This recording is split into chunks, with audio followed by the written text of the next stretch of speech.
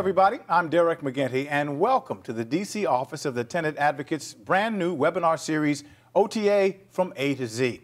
If you rent your home in Washington, D.C., you already know the laws can get complicated. Your landlord may or may not have your best interest at heart, and sometimes things just can go wrong. But whatever happens, the OTA has got your back, and that is why we begin our webinar series with OTA 101. And our guest is Joanna Shreve. She is OTA's Chief Tenant Advocate. She's going to shed some light on OTA's role and how it can help you if you've got challenges with your landlord, maybe facing eviction or just having problems with mold or pests. Joanna Shreve's been dealing with issues around affordable housing for more than 2 decades. She is actually the brains and the spirit behind the creation of OTA. That's why we're so glad to chat with her today. Welcome, Joanna. Thank you very much, Good Derek. to chat with you. Thank you very much. Well, first things first, what makes you so passionate about tenants' rights? I believe that everyone that rents a unit has the right to decent, safe, and sanitary housing. And the findings that were created by former Councilmember Jim Graham made it clear that tenants in the District of Columbia were not getting their fair share. They were not getting their fair shot, that they also were not really aware of what their rights were. And because I'd been in the housing industry, as you said, for the last couple of decades, I knew how important it was to be able to stand in for those tenants, to be the voice in government, which is a unique role that you don't find any place in the United States. And it's interesting to me that you say D.C. tenants were not getting a fair shake or getting their fair share, when D.C. for decades has had some of the strongest rent control protections of any city in the country. What was going wrong? Oh, many, many things were going wrong. Tenants were being taken advantage of because they didn't know their rights. Tenants were not being able to articulate their concerns in a fashion that allowed the city council to really understand how much pain they were in. So things are better now from your perspective? Well, yes, they are better. They know that we're here. We have people walking into our doors every day. Last year, as an example, we saw over 8,000 tenants that just walked in. Tenants can also contact us through our website. Right. And they do that from all over the world. Really? Indeed. Even though you can't help them all over the world? Even though we cannot help them, we can find the right place to direct them to. But yes, tenants across this country have long had problems with landlords. Right. Now, in dealing with that, you've created the Tenant Bill of Rights here in Washington, D.C., and that was a huge achievement for your agency. What are those rights that every tenant has? Well, there are 14 explicit rights that are entailed within the Bill of Rights. The right to a lease, the right to receive a receipt when you rent, the right to have the landlord disclose to you any conditions, petitions that may have been filed against that property, the right to a fair eviction, which you know that in this city there are 10 reasons for evictions. The tenant has a broad range of rights that the security deposit is one of probably the most known ones in the city, because we require that the tenant receive from the landlord notification if in fact he feels that there's a violation at the end of the lease period. Sure. And the security deposit's a subject all into itself. We're going to actually do a webinar on that down the road at some point, just to talk about that issue.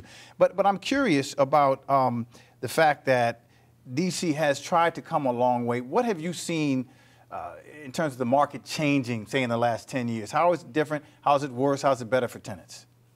Well, clearly, based upon whoever the executive was, the city has a very, very aggressive agenda for continuing to build housing in the district. And unfortunately, the cost of construction precludes many tenants from being able to afford the rents once the project has been closed on and received their certificate of occupancy. The affordable aspect of housing, along with the tax credits, the low-income housing tax credit and other vehicles, the National Housing Trust Fund, there are vehicles that allow for the creation and the construction of affordable housing, but they do take a longer period of time. The incomes of individuals that live in the city has changed. We have a great number of people who are making more money, so therefore rents can be charged at a higher rate. The public housing stock has dwindled since 1985. That's a good point. Now, who would you blame for that? Is it the city's fault, the federal government? What happened? Well, it appears that there were decisions made to take some of the public housing stock out of the public housing inventory, and that was an unfortunate decision. Typically, I think the waiting list for district government tenants looking for affordable housing is somewhere close to 40,000 people. Wow. And to date, we have approximately 8,256 units. So with that demand and the growing the growing of family compositions, a lot of children or a lot of young people are having more children. And so having larger units is a challenge for the city. Building those, where do you have the land to build larger apartment complexes? Being able to convert, what we've tried to say in many instances is that you have schools that are not being used, why not convert them into affordable housing? Is affordability the '1 problem for renters in D.C. right now? It's one of the highest priorities, yes. And we have a growing number of elderly. Oh, cool. Right. And because the elderly have contributed to the growth of this city, I think it's important for the city to give back. Well, speaking of seniors, there was a fire back in September of 2018 at the Arthur Capper Senior Apartments. 200 people displaced. OTA got deeply involved in trying to deal with that. Talk about what you did. Well, let's talk about what we do. The Office of the Tenant Advocate is the only office in this United States that provides what I would call an umbrella protection program for tenants when they find themselves temporarily displaced. The Red Cross used to provide 3 days of housing. Now they've changed that to providing a money card, which means that the tenants can use that money card for any reason. So we have become technically a first responder in that if they don't use their card to find a hotel or some sort of housing, they can call us up and we will put them into a hotel for 14 days. Wow. We will provide, if they have any belongings, 60 days of storage. We will provide on a limited basis, in some instances, first times rent and security deposits. We have worked with, I can't tell you how many tenants over the course of the last 10 years who have found themselves in this position. In the case of the Arthur Capper fire, as an example, the 162 tenants that lived there were all elderly. Right, because it was a senior apartment. It was apartment. a senior property that was once public housing. Wow. And that particular property, we housed the tenants within 24 hours. They were in a variety of hotels across the city because that's when we began to find out that the inventory for handicap units was very, very limited in the hotel inventory. Those individuals were in hotels from September the 18th of 2018 till approximately January of 2019. And where'd they go after that? Many of them were, well, all of them were placed in new facilities, new housing. Some left the area, moved to North Carolina and other places. Some needed what you would call nursing home level housing. Right. And so they were found, a place was found for them. The cost ranged around $2.7 million. Yeah. So do you have enough resources to meet the need? I mean, that's a great story. Unfortunately, people aren't burned out of their homes every other week because if it happened more often, obviously it'd be totally tragic. But when you look at the need and you look at your resources, how close are you to meeting it?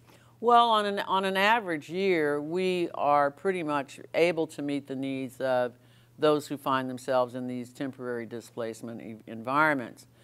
Fortunately, in this particular instance with the Arthur Capper property, the mayor was very gracious. She provided an additional $3.8 million to the Office of the Tenant Advocate. So we were able to handle that particular situation because we had used our entire allocation by October, wow, which was $550,000, which is about the normal amount that we receive on the average a year. Doing a trend, we found that the average amount used for emergency housing runs between $450,000 and $500,000 a year. I understand. So can you point to some other success stories for us? Oh, sure. We have a legal division that gets involved with representation, both on litigation side, but also on the settlement side. And in many instances, we have been very successful in assisting tenants in settlement agreements. We do a report to the City Council every year, and normally we are giving back somewhere between $2 and $3 million a year to the tenant community. Wow. That happens because at one point we had a legal service partner program, so we were dealing with other nonprofit legal entities that were working with us on specific areas of the law. One in particular handled nothing but senior issues. Another handled nothing but subsidized housing issues. But we were able to ensure that tenants, no matter where you live and how you paid your rent, we were there to help meet those needs. Sure. You mentioned, and we talked a little bit about how the city has changed demographically as well as income-wise, all of this. Have the requests coming to you, therefore, changed? Did the problems change because the city has changed? Well, actually, no. The problems for most renters is pretty much the same, and it starts with the fact that they don't read the lease. In most instances. That's an important document, and most folks have not read it. Well, it's not only an important document. I think what we want the public to understand, it is a legal contract between you and that landlord. He is responsible for meeting his obligations that are set forth in the provisions of the lease, and you, the tenant, also have responsibilities to meet your part of the bargain. Sure. When that doesn't happen, then conflict can arise. I'm curious, you mentioned the fact that people come in and call from all around the city and all around the world, literally. What are some of the most common questions you get? The most common set of questions comes from security deposits. Really? Yes, because a lot of housing providers find creative ways to try to keep the money. And again, when the tenants don't read the lease, you know, in one instance we had a situation where some young men who were going to college, and I didn't mention that in addition to the everyday Joe who was working every day and has a family, we also represent the interests of students, those who live in embassies, because they're here for only a short period of time. And so, have you had a problem with people who are in embassies? Has there been an issue that you had to deal with? Oh, yes. I mean, we've had individuals who work for the International Monetary Fund who have paid money to what you would say a Craigslist advertisement. And we've walked sometimes to the exact location of where this housing is supposed to be. And we've found soccer fields. Wow. So somebody's taking advantage of the fact these folks don't know the area. Exactly. So fraud occurs. We think it's important that students are educated in the understanding of what it means to rent, because once they pass that sophomore year and they can live off campus, they're dying to get into somebody's basement or somebody's house. Everybody wants to get out of home, don't want to live at home with mom and dad anymore, and they want to have their own place. But mom and dad are usually still paying for it. So what's important is for the student to understand not only what his obligations are, but more importantly, what are the obligations of the landlord. Because in so many instances, we find young people will rent sight unseen. They move in, they come to the city, and then what they face is a horrendous, dilapidated, roach-infested, sometimes rat-infested property. So we're trying to So what are you doing in a case like that? Well, in that case, sometimes they're unfortunately out of luck. Oh, that is unfortunate. Sometimes they're fortunately out of luck and they have to find another place to live. All right, Ms. Shreve, we're going to put you on the spot. We're going to take a shot at some questions from your Ask the Director hotline. I hope that's okay. Sure. You ready? Okay, let's go to Absolutely. question number 1. My lease expires at the end of the month. My landlord wants me to leave. Do I have to leave the apartment? The answer is no, you don't have to leave. What happens at the end of the month? Once you sign a lease in the District of Columbia, you literally can stay there for a long time unless you don't pay the rent. As long as you have ensure that you are meeting all of the obligations that are defined in the lease, you have the ability to live on. Unless, of course, the landlord files a notice with you that he's going to need the unit back for personal use. And in that instance, he gives you a notification, which is a 90-day notice to vacate. There are some reasons why you may have to leave a unit, but normally you have the right to remain. So the end of the lease is not one of those reasons usually. That is correct. And if he doesn't want to renew for any length of time, you just go month to month. That is correct also. All right, let's get to question number 2. 2 months ago, I vacated my apartment and the landlord did not return my $2,000 security deposit. What should I do? Well, you've already screamed because you didn't get your money back, but what you need to do is to provide the landlord with a letter of demand for your money first, so that you've officially written him, informing him that you are expecting the return of your security deposit. If he fails to respond to that letter of demand, you have the right to file in small claims court. The filing fee, I believe, is $15. You file, and a hearing date is set to hear your case. A lot of times, as I indicated, the landlord tries many creative ways to keep the tenant's money. Sure. So many tenants call us on a regular basis about receiving their money. The law says that there's a total of 75 days that are involved in the lease return. The first 30 days, the landlord has the right and the responsibility to inspect the unit to make sure that there was nothing that happened to it. If at the end of the 30 days nothing has happened, he should be returning your security deposit. Under what circumstances legally can a landlord hold on to your money?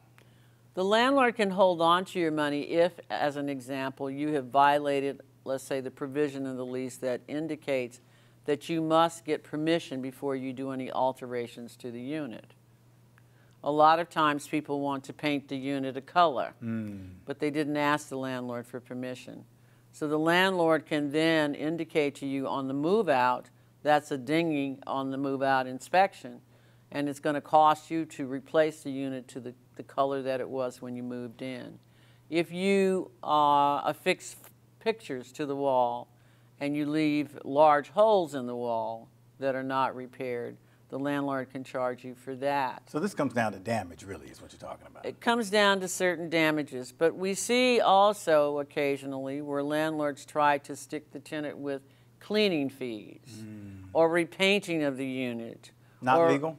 Not legal, because there's something called normal wear and tear, and the landlord absorbs that on a move-out.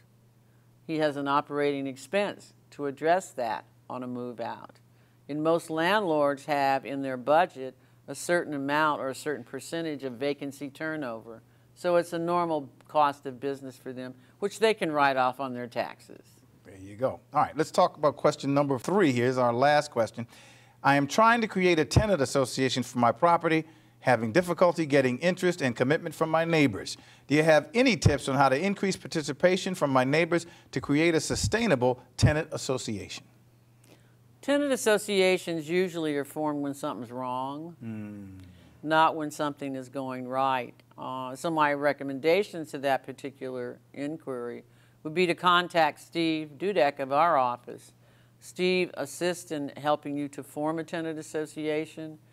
He will provide you with the guidance that you need to understand what the rules of engagement are in the city, what the filing fee for a tenant association are, and more importantly, what are the benefits in creating a tenant association?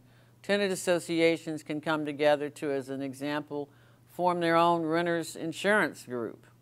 Tenant associations could come together to be able to have a dialogue with management. You know, the larger the crowd, the more impact you have.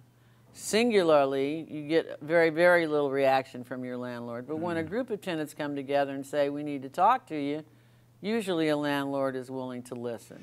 Speaking of getting groups of tenants together, I understand you're going to have a tenant summit very soon. Maybe you can talk a little bit about what that entails and what you hope to get out of it. Well, we have had a tenant summit for the past decade. And as a part of our Establishment Act, one of the program areas that we are required to do is education. So every September, we meet with the tenant community to discuss issues of importance to them. We talk about the federal appropriations. We talk about changes in public housing. We talk about changes as it relates to the city council and new laws that may have been put in place. We hold workshops on specific issues that are directly informing the tenant of their rights in certain areas.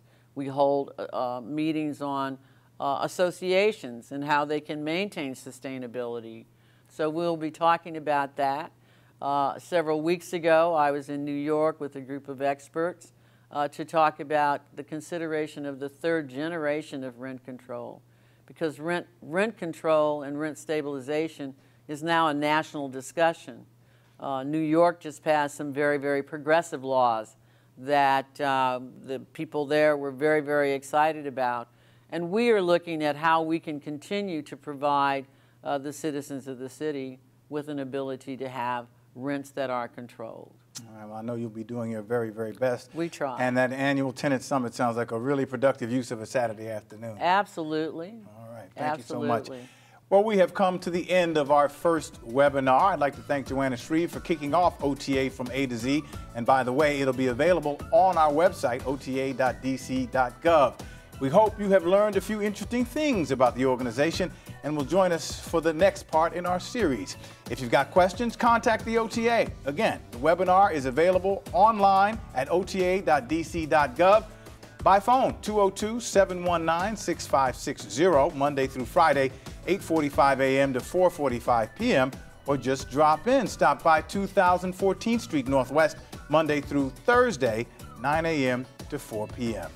Again, this has been OTA from A to Z. I'm Derek McGinty. We'll see you next time.